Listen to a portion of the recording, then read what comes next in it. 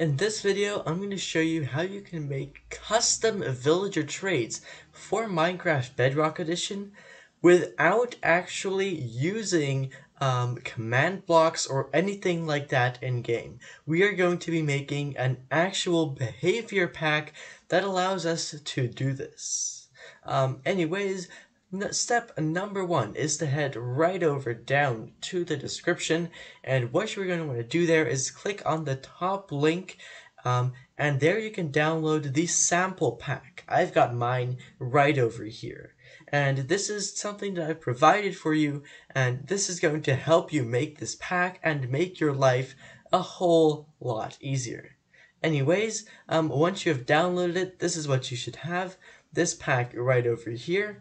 Now, as you can see, it's a zip file. And what I need to do is I need to right click on it and then select extract all over here. Depending on the device you are using, you might not actually have that option, and in that case you want to download a tiny program called 7-zip, also in the description, and that will allow you to extract zip folders. Anyways, you can click on extract again, and now right over here I have the extracted folder. As you can see, that's a zip folder and this is a regular folder. The zip folder, we don't need that anymore, so you can just throw that away. However, if you want to do this more than once, then I recommend that you just save the zip folder somewhere so that you can extract it a second time, whenever you want to do this again. Anyways, here's the sample pack, and if I open it, I'm going to be just going into this other folder over here, and this is the pack. There's 3 items in this pack: a folder called trading, there is a file called manifest, and there is a pack icon. And we'll do everything that we need to do with all these files from top to bottom. Yeah? Which means that we're going to be starting off with this folder, trading. You can enter that, and now immediately you're going to see a bunch of files as well as another folder. These files don't really matter for us and for this tutorial, so you can just throw these out if you want. The folder that matters is economy trades, as you can see over here. Entering this folder, you'll see a bunch of files that had the same names pretty much, or something close to that. Anyways, as you can see, each of these is called after a villager profession, and then the underscore trades. So armor trades, butcher, cartographer, cleric, farmer, fisherman, fletcher, leather worker, librarian, shepherd, stonemason, toolsmith, and weaponsmith. Also, the wandering trader is in here, and well, that's just because this file is always in here, and you can do the exact same with the wandering trader as that you're doing with the villagers. So now, of course, to make the custom trades, you can select any of these files you want for which you want to make the custom trades. I'm just going to select the armorer trades. You can select anyone you want. Of course, you can also do multiple ones. You can do all of them. It really doesn't matter. Anyways, you want to go ahead and open this up, and depending on the program you're using to open this up, it might look a little bit different. I use Notepad++, which is a free program you can get from the Microsoft Store. Anyways, if you want to be able to follow along with the tutorial as best you can, I recommend you get that. But you can also open it up with Notepad, Visual Studio Code, really any text editor you want. Anyways, there's going to be a bunch of things in here, and it's going to look really confusing for you. And, well, it's actually a lot simpler than you think.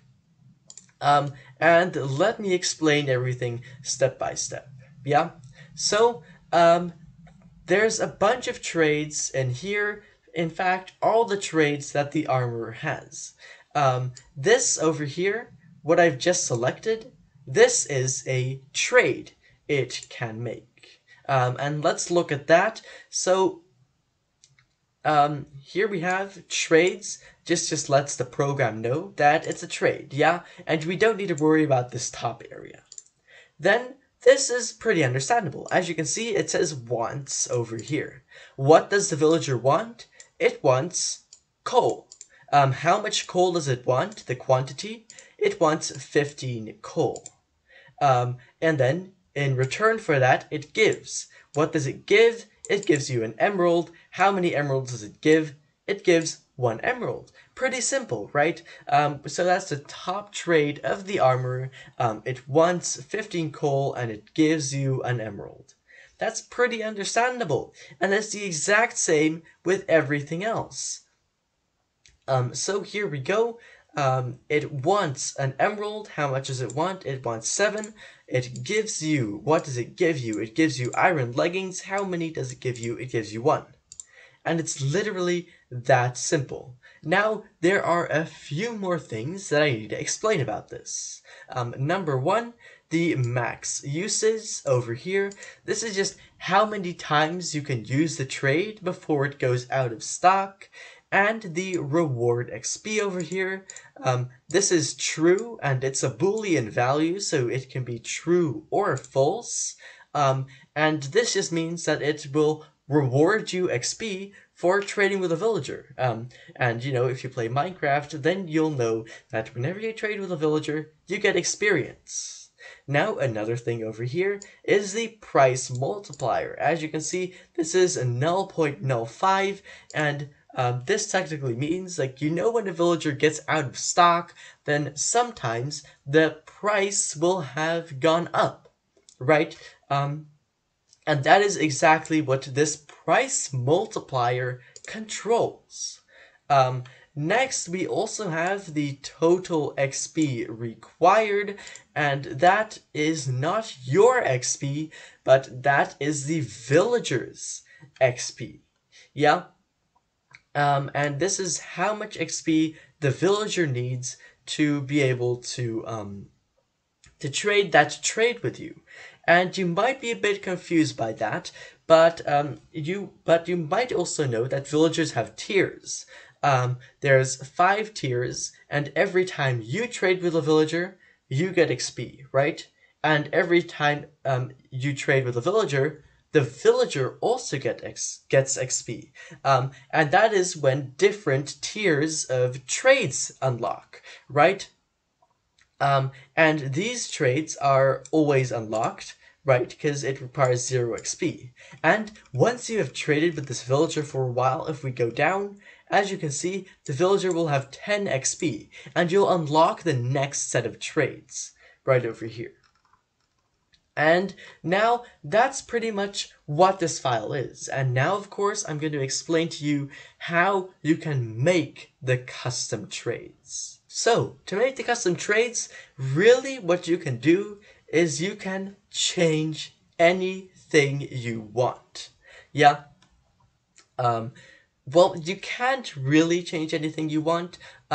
This purple text, you don't want to change that. But the things you can change are all these numbers over here. So 15, 0.05, 1, 1, 6.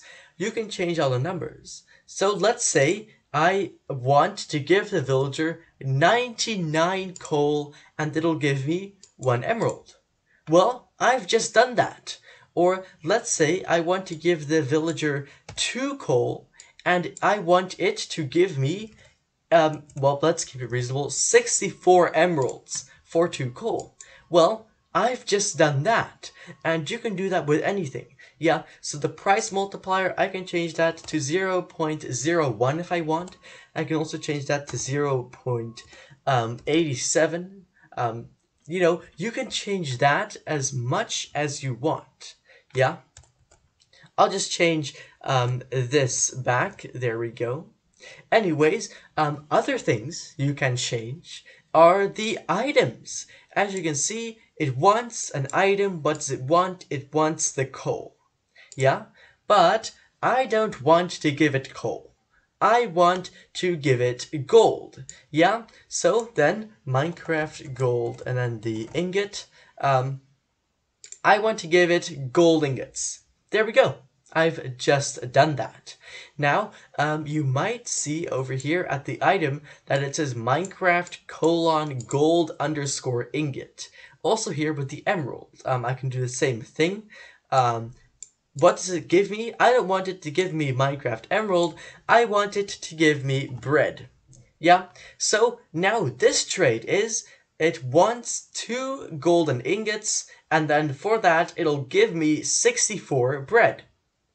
It's that simple. And now let me get back to this. So the way that this is noted, with Minecraft : and then the name of the item, also with the underscores, that is called an item identifier. And now sometimes it can differ from the actual item name. Let me give you an example. Let's say you want the villager to give, let's say you want to give the villager glistering melon. Yeah? Well, that is actually called speckled melon. Yeah? And that's weird because you wouldn't really know that, would you? So that is why if you're unsure, ingot, there we go. If you're unsure about what the item identifier is, then what you want to do is just go straight into Google Chrome or whatever browser you have, and then just look up item identifier and then whatever you want. So Minecraft bread item identifier, emerald item identifier, gold boots item identifier, anything you want. You can look that up just to make sure that you're doing it correctly. And I think this should be pretty straightforward. You can do this as much as you want with anything. Like over here, for example, you give a villager 36 emeralds, and then the villager gives you a bell, right?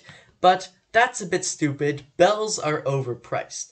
I want to pay the villager 8 emeralds, and then it'll give me a bell. Well, that's being done. You can literally do this as much as you want, however you want. But there is one very important thing, and let me explain that. So one tiny mistake can literally screw up this entire thing. Let me give you an example of that mistake. Removing this quotation mark over here, the entire document will not work, and your custom villager trades won't work. It's very important to have that quotation mark there. So is this quotation mark, and this quotation mark. So is this comma. No comma there, the file will not work, and your villager trades will not work. Oh, accidentally removed this comma. That's not going to work either. Accidentally put a space behind this 6. Well, now the document won't work either. And now I think you can get what I'm going at over here. You really only want to change exactly what you are able to change without screwing up the entire document.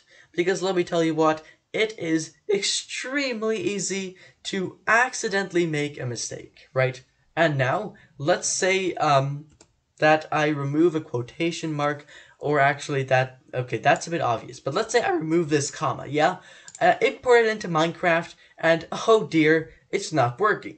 Well, then I must have made a mistake somewhere, and, well, let's say I load up this file again. Like, what are the chances that I'm going to be able to find the exact comma that I removed? Like, that's going to be so hard to locate, right? So it's really important that you watch out for that. Anyways, I have now changed everything that I want to change, right? And once I've done that, I can just hit Control S to save it, or go over to File and save it from there. Once it's saved, you can just exit out of the document, and then head on to the next one and change it. And then head on to the next one, the next one, the next one. Change them however you want. Of course, you don't have to change them. I don't want to change these other ones because I'm a bit too lazy to do that. So, guess what? I'm not going to. So there we have it. The bulk of the tutorial is over. You have now made your custom villager traits. Now, one thing though, they're not actually inside Minecraft yet. For that, we want to go back to over here where we have the trading, the manifest file, and the pack icon file. Yeah, and we were going to go from top to bottom. So we did the trading, that's the bulk. Now we really only need to do the manifest. Right over here. You can open this up, and as you can see, it'll have a similar format to the villager trades we just did. And now what this manifest file is going to do is it's going to allow you to import this pack into Minecraft. Pretty simple, right? So, once again, you really need to watch out that you don't accidentally remove something. Yeah? And once again, we're going to be editing the file. So, let's start from the top. The name. What do I want to call this pack? It's B64's Cool Custom Villager Trades. There we go. That sounds like a very suiting name. I like that. Then the description. What do I want the description to be? Well, I have an idea. Anyways, that's it. You want to change the name and the description. Both of these things are going to show up when you import the pack into Minecraft, and that way you'll be able to locate it. Make sure that you write it in between these two quotation marks. If it's not in between the quotation marks, the whole pack will not work. If you remove a quotation mark, the whole pack won't work. You get the idea. I think I explained that already. Anyways, the rest of the stuff you don't really need to worry about, apart from this over here. UUID. You can see that over there. What UUID means is Universally Unique Identifier. And as you can see over here, this is our UUID. This is our Universally Unique Identifier.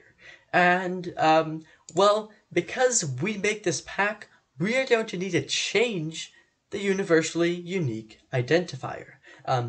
Once it's been changed, and you import the pack into Minecraft, Minecraft will know that it's a pack, and that it's a different pack than one that may already be installed. And this will just technically allow Minecraft to run the pack. So, obviously, we need to get a UUID from somewhere. So you can just head into Google Chrome or wherever you want, or just click the link in the description. And you want it to redirect you to uuidgenerator.net. There we go. uuidgenerator.net. Right over here. This is in the description, and it's as simple as clicking copy over here. Now we have a UUID copied. Now we can head back to our manifest file, and then this top UUID, let's remove that, and then press Ctrl V to paste in the new one. Boom! Perfect! Very nice. Now, you might notice that, well, there's a second UUID down at the bottom over here. You want to remove this one as well? Then go back to the online UUID generator. Refresh the page, and then copy another one. It's very important that this one is different. Then you can paste that in as well. Once it's been pasted in, your manifest file is finished. And once again, you can hit Ctrl S to save it, or head over File and save it from there. Then you can click it away. Now we're finished. This is our pack.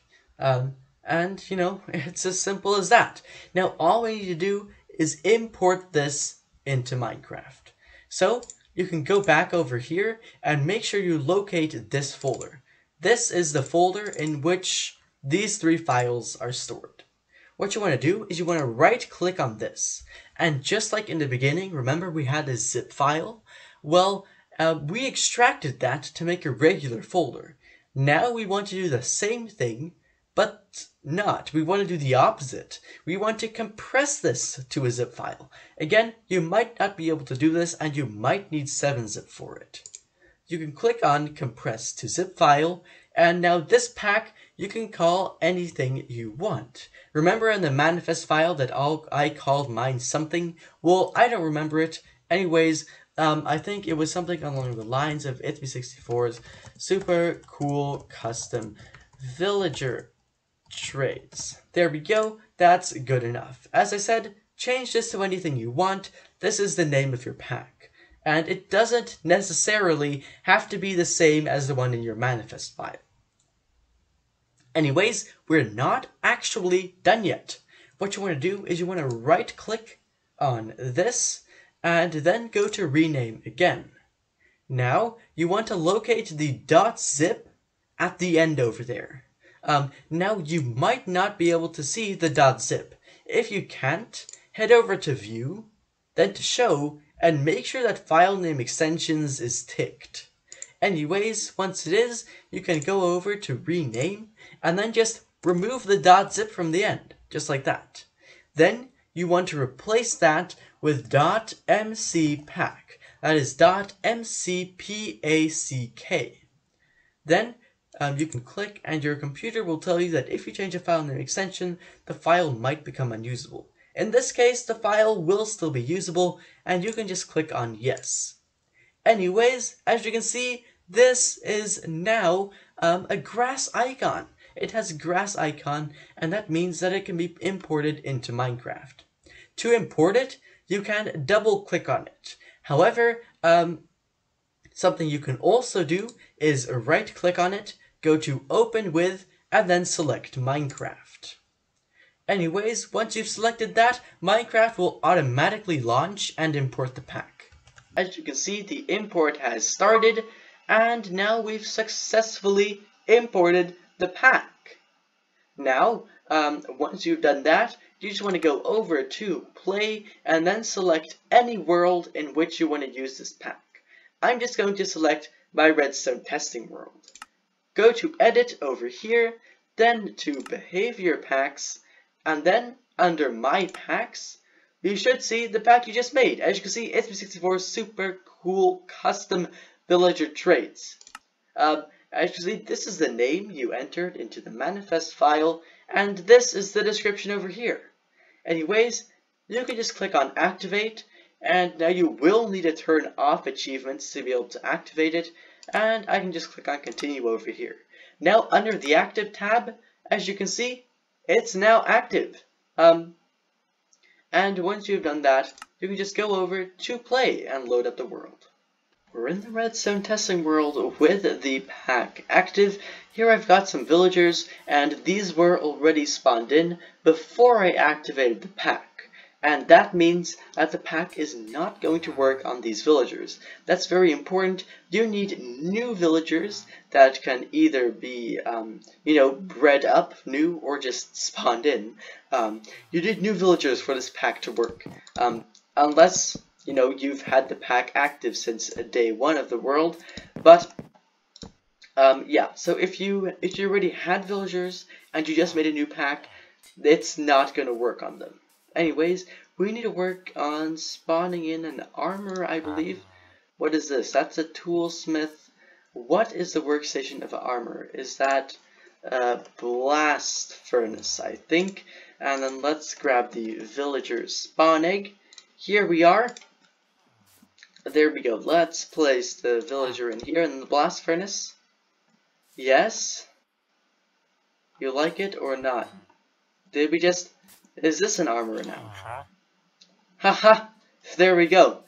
As you can see, 2 gold ingots for 64 bread. The trade worked. Let's grab 2 gold ingots for a second. So, what I said earlier, it might have been a little bit unclear. So, it doesn't work if the villagers have already been spawned in, but or are already active at jobs. But if you assign them a new job after the pack is active, or if they grow up just after the pack is active, like this one, this is also an armor. Oh yeah, let's follow that. This one, the trade is not going to work because it was already an armor. That villager was not yet an armor, and now it is. So the pack is working on him. Anyways, let's trade 2 gold ingots for some bread. Oh yeah, we're never going to be hungry again. So Also, one other quick thing, of course you can download the sample pack in the description as I said in the beginning, but you'll also be able to download the pack that I made in this tutorial, so the one that you guys watched me make. You can use that as a reference pack if you like. Anyways, I really hope that you have learned something from this tutorial. Of course, you might have a question, and if you do, feel free to leave that down in the comment section below. Anyways, thank you ever so much for watching, and I hope to see you again in the next one. Bye-bye.